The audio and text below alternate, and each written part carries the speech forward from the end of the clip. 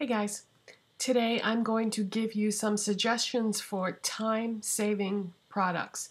I have a million things to do today. I have no idea how I'm going to get everything done that I need to get done, but I'm going to try. And in the process, I'm not going to take you through my entire getting ready with me routine today, but I am going to show you some of the products that I always reach for when I'm in a hurry. So if it's going to save me time, it's going to save you time too.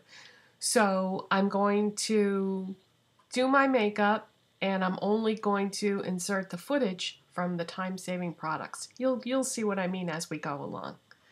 Okay, so all I've applied so far is my EOS lip balm. The next product that I'm going to use, Smashbox Photo Finish Primer Water. This is so great because you just spray it on. You don't have to blend it in or use a brush or anything like that. It's so simple and so easy, and I love the way it feels on my skin. So this is my face primer now.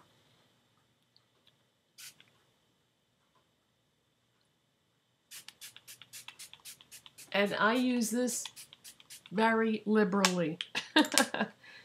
So that is my face primer, and I just kind of wave it to kind of move things along a little bit.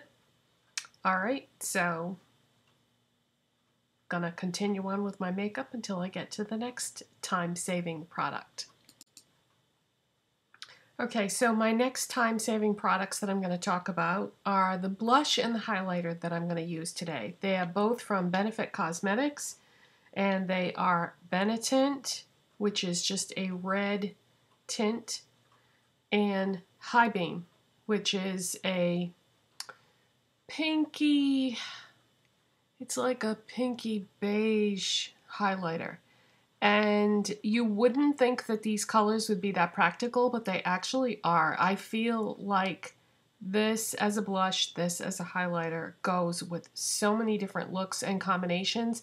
And they are so simple, so easy to apply. They will save you a ton of time because, well, let me show you. Let me show you just how simple these are to use.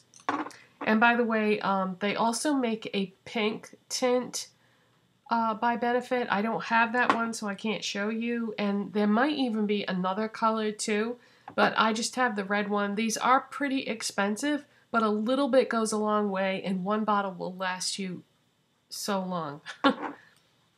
Okay, so this is all I do. I just go 1, 2, 3, just like that.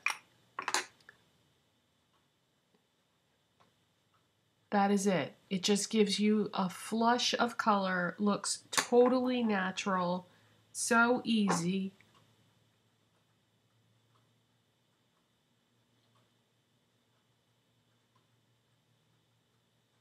I didn't have that much on the brush that time, so that is it. And it's just so simple, so easy that such a big time saver. Now, the High Beam, same thing with the High Beam. It does come in a different shade. This is the shade that I like, and it's not called High Beam. There's one called Moonbeam if you want a gold highlight. But see how easy that is? And it does give you that nice shine. And you can put as much or as little as you want. I just feel like 3 dots is the perfect amount. And I'm using the same brush. So do your blush first, then your highlight. And if you do it the other way around, you might end up with highlight in the blush area. But it's so natural, so easy, goes with everything.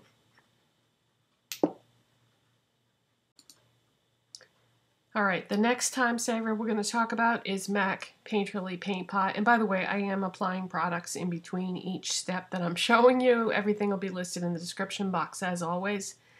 MAC Painterly Paint Pot. Sometimes you just don't have time to do a fancy eye look. So I just apply some of this to my entire eye area. And this is just going to cancel out redness, veining, discoloration. and I'm not going to use any eyeshadow today, but I want to clean up that area and sort of neutralize it. And I'm going to use my fingers to save even more time, but if you don't like using your fingers, which, you know, I totally get that. Some people just don't like the feeling of makeup on their fingers. But if you do use your fingers, you're going to save a lot of time.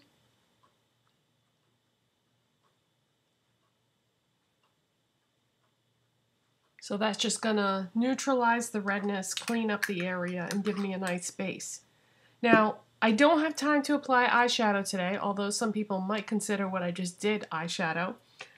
But I do want to have a little something going on there so that, you know, it isn't just totally plain, because if you don't have any eye makeup on, it can make you look a little tired. So what I'm going to do is I'm going to use an eyeliner with some color. And this is the Maybelline Master Kajal Cream Kohl Eyeliner in Navy Night. I don't consider this a navy. I consider it to be a bright cobalt blue. But, you know, whatever, Maybelline, you name the colors and I'll buy them. 9 o'clock. And, of course, my computer tells you again what time it is today. So, anyways, this is just really fast. For me, this is the easiest eyeliner in the world to use. It's just so simple. So I'm going to tight line with this.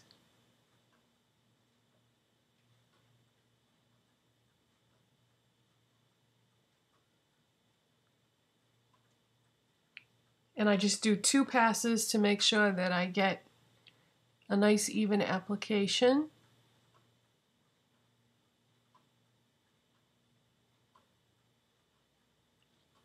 So that's just going to give me a little bit of definition up there. And then because I'm in a rush today, I do not have time to do my usual gel liner, so I'm going to take this right along the lower lash line.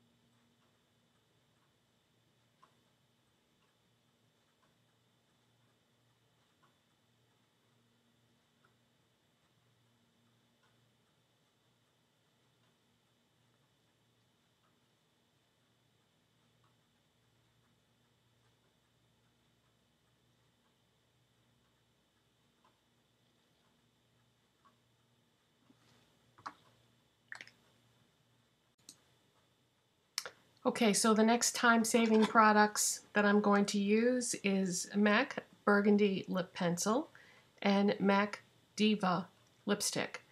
And the reason why these are time-saving products is this is a pretty intense color. It's burgundy. And what that's going to do is it's going to tie into the top that I have on today, the blush that I used, and the basic theme behind this makeup is going to be, you know, red burgundy. That's going to be the color that pops out at you. However, I do have that hint of blue going on with my eyes, so you always want to include a secondary color in there that's not going to be the primary color in the look. And I like the way blue and burgundy looks together. So this is a time-saving technique because it's still going to look like I did a makeup look, even though my total amount of products isn't going to be nearly as many as I would usually use when I did a more complicated eye look. So I'm going to put these on off camera because this is a hard color to work with, and I'll be right back. So even though burgundy is a difficult color to work with, if you just go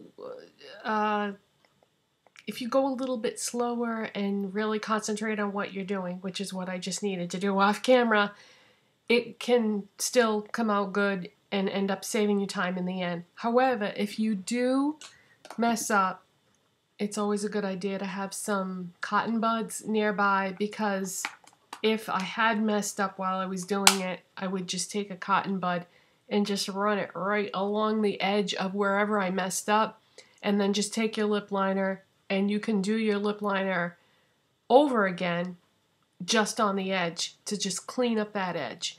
So what I normally do when I apply my lip products, especially with a dark color like this, is I start by lining my lips if I'm in a hurry. If I'm not in a hurry, I'll line my lips, fill them in, then put the lipstick on top, look to see if any edges need to be cleaned up. If they don't, great, just move on from there. If they do, clean it up with a Q-tip, then run the lip liner right on the edge again, just to give you that defined line to make it really look, you know, as done as possible.